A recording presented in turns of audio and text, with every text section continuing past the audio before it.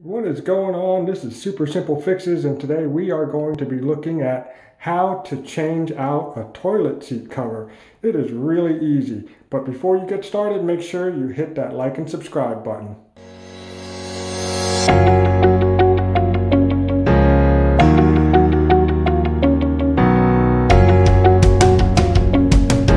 Alright, and we are back and we are looking at your standard toilet seat cover. Most of them might be a little bit different. There's usually some sort of a cover that goes over the screw here. This is a snap-on, snap-off type of cover.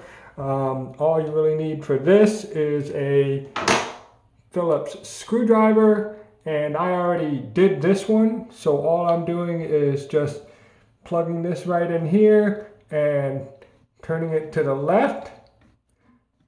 And what's happening is, I'll show you the other side.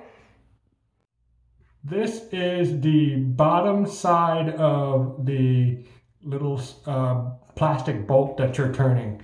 All right, and once you turn that little plastic bolt, it's going to come off and you're going to see something like this.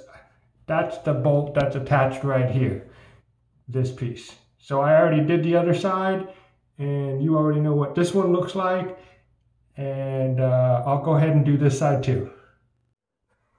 Okay, so now that I have the plastic bolt off from the bottom portion of this, basically what I'm going to do is just push this up just like that and grab the bolt. Same thing on this side.